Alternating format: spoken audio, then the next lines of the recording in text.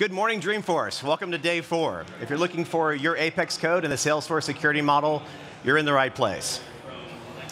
You're probably familiar with this. It's the Salesforce Safe Harbor statement. It advises you to only make purchase decisions based upon currently shipping product. You can read this at your leisure on the Salesforce website. My name is Matt Qualiana. I am a principal solution consultant at a company called Velocity. We are a strategic Salesforce partner. We build industry-specific applications on top of the Salesforce cloud.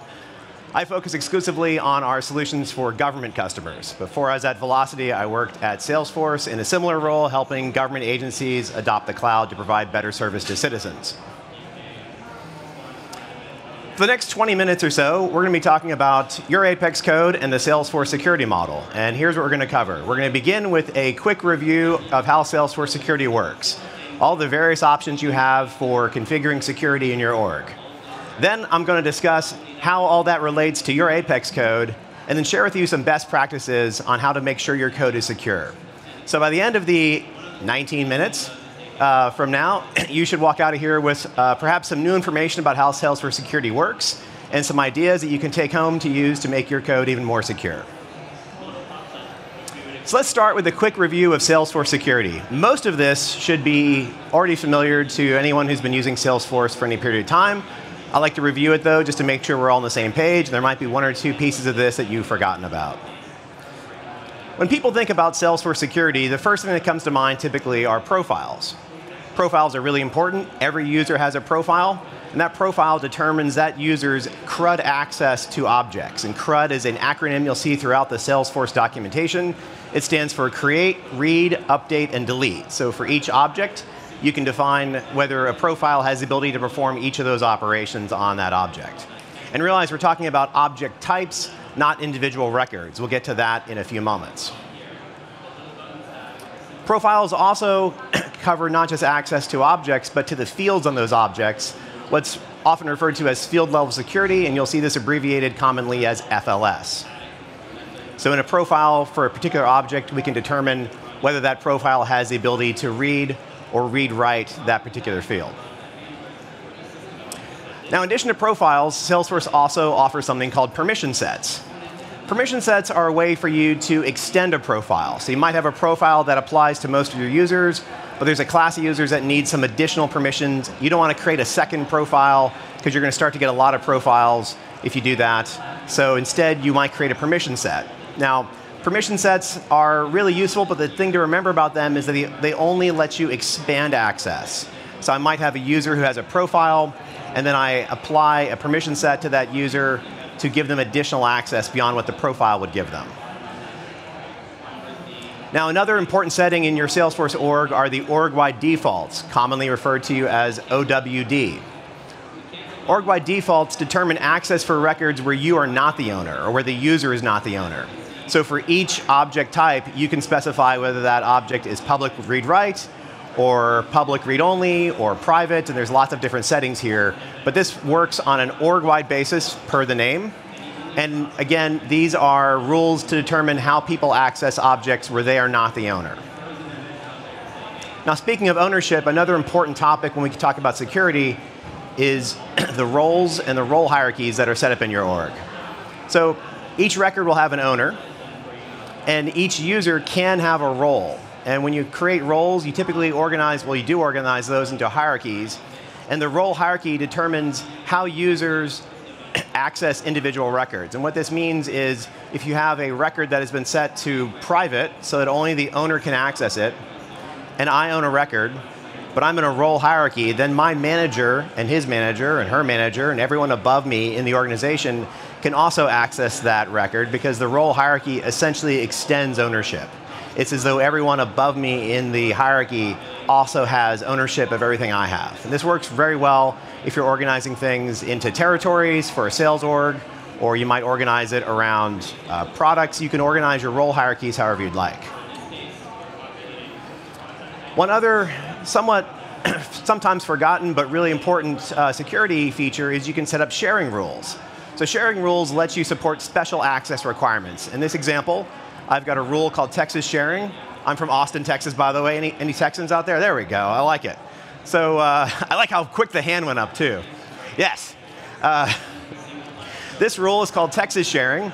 And what this rule is doing is it is enabling any user who's in a group called Texas users to have access to any contact where the state in the address field is Texas. So regardless of ownership, actually I think this is for accounts, regardless of ownership of that account, anyone who's in Texas, in the Texas users group would be able to have access to this account. So sharing rules lets you shape access, and sharing rules are kind of like permission sets in that they are always additive. They always let you expand access. Speaking of contacts, one last important point about contacts, and I forget this sometimes, is that contacts inherit their access from accounts. So a contact itself doesn't have much in the way of security settings. It's always getting its security settings from the account that it's associated with. And if you have a contact that doesn't have an account, which you can do, then that contact is inherently private. Only the owner has access to that account. In my job, I spend a lot of time building demo orgs, and I'll create a bunch of contacts, and then later I'll go into a community and like, where are all my contacts and why can't I see them? And that's because I've forgotten to associate those contacts to an account.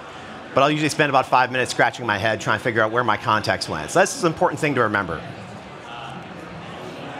So a quick summary of what we just covered, because that's kind of the landscape of security controls for Salesforce. And hopefully all of this was familiar territory for you, is that every user has a profile. And every user must have a profile, and users can only have one profile. Now, every user can have a single role, but roles are optional. In an org of any size, though, you're probably going to want to use roles, because roles are a really useful tool for organizing access to records. Now, each user can have any number of permission sets from 0 to whatever number you want to assign to them. And the same goes for sharing rules. So sharing rules and permission sets are optional, and you can assign more than one if you'd like to. So the combination of profile plus permission sets, the roles and the role hierarchies, the org-wide defaults, and sharing rules, all these things combine to shape each individual user's access to data. So you have a lot of levers to play with and to adjust to make sure that your users have access to the data they should and don't have access to the data they don't.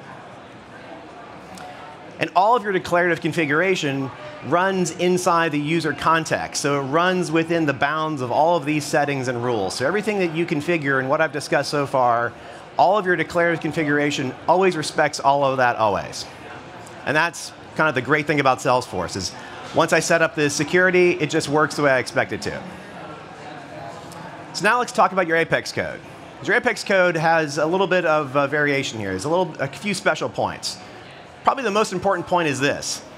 Apex code runs in the system context, not the user context. So if you don't remember anything else from this session, or if you get up and leave in 30 seconds, because I'd make a really bad joke, I might, remember this, that your Apex code runs in the system context, not the user context. And that's an important distinction.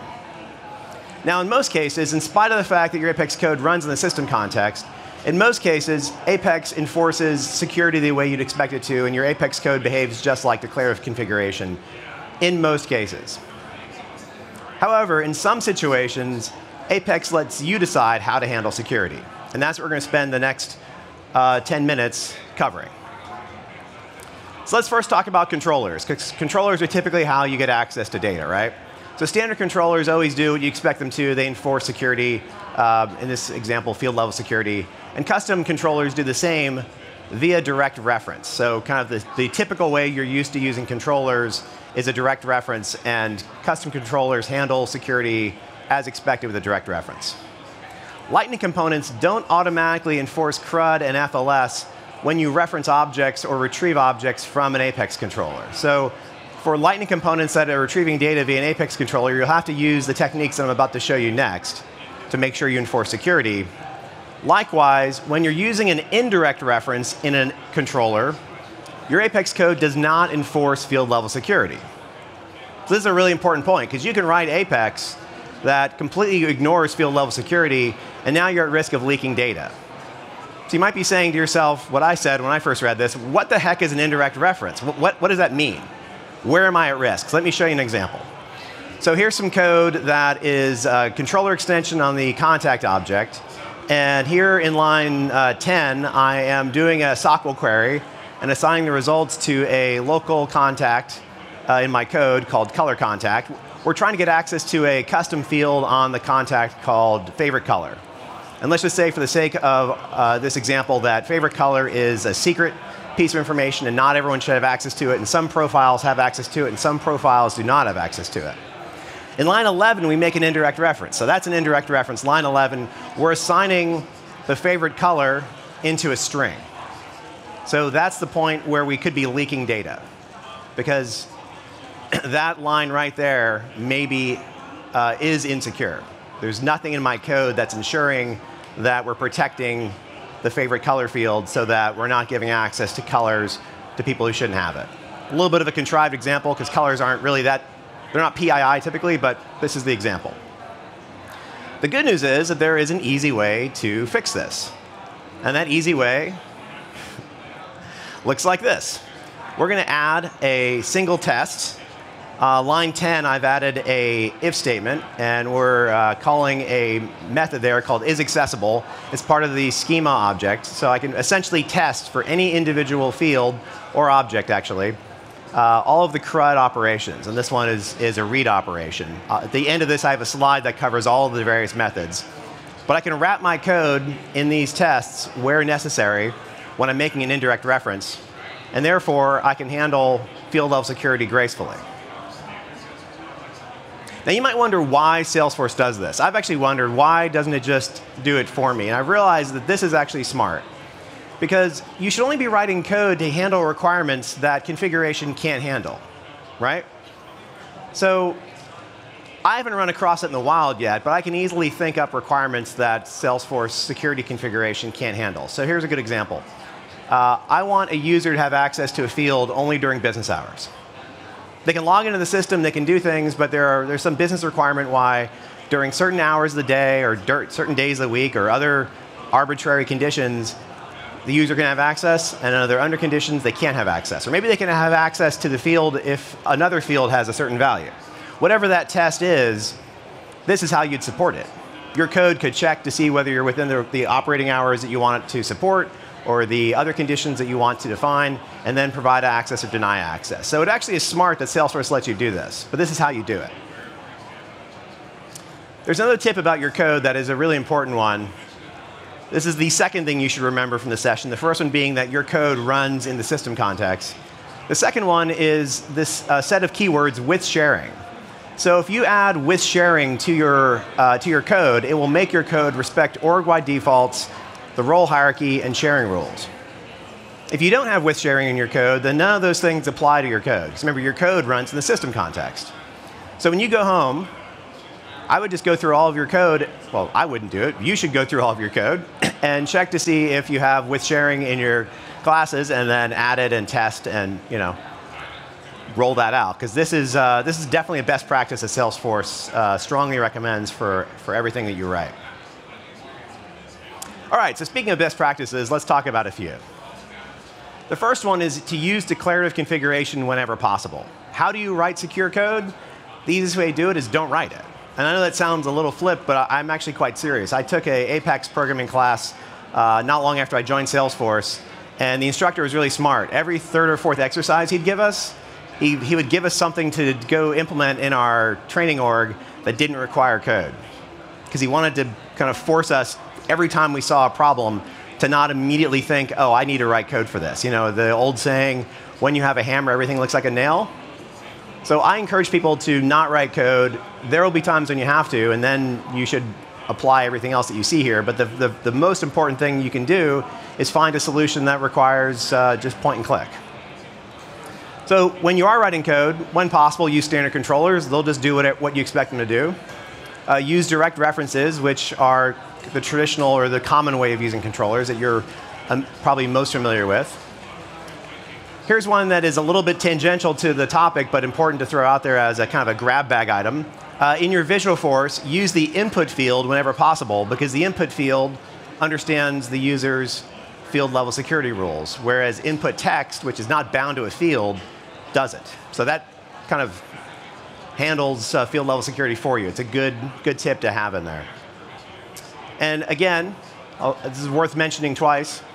use with sharing to enforce OWD role hierarchy and sharing rules. And I'm going to get out of the way so anyone taking pictures has a clean view of this one and the next one.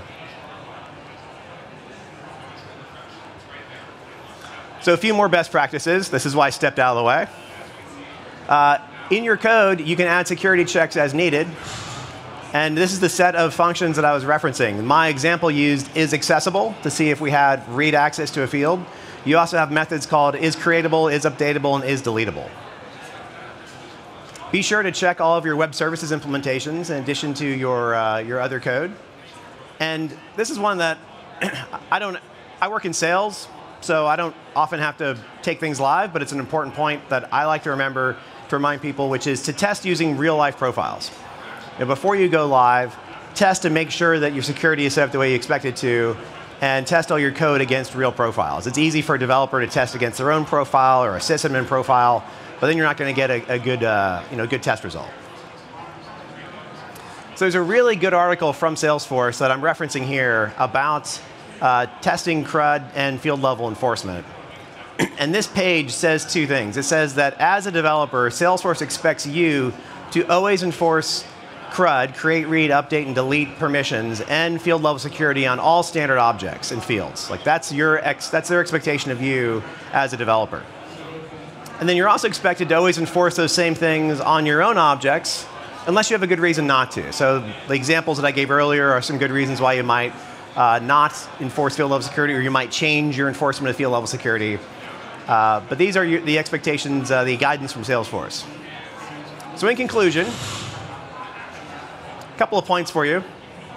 I always like to repeat this because this is kind of an important point. There's a whole set of levers and dials that determine security, and that's profiles, permission sets, the roles and their hierarchy, the org-wide defaults, the sharing rules. These all combine to let you shape each user's access to data. Your configuration always runs in the system context. Apex always run. I'm sorry.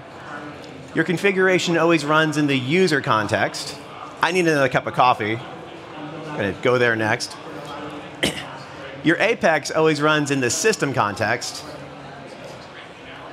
For most of your code, security will just work as you expect. But in a few situations, the ones that I've covered, Apex lets you decide how to handle security. So you need to know that that's your responsibility and then go implement it the way that you'd like to. So if you'd like to learn more about these topics, there's a couple of trailheads that are very helpful, and I've kind of put them out here from beginning to intermediate to advanced. Security Basics is, as you'd expect, the entry-level trailhead on this. Data security is another good module, and then the last module there, data leak prevention, goes into detail on the exact sort of things that I was showing in my sample codes. If you want to get more hands-on and try this out yourself, you could check out that trailhead module. I know that there are a ton of various sessions going on right now, so I appreciate everyone making some time for this one. I will stick around for a few minutes afterwards if anyone have any questions, but I just want to say thank you for coming. Go back one slide.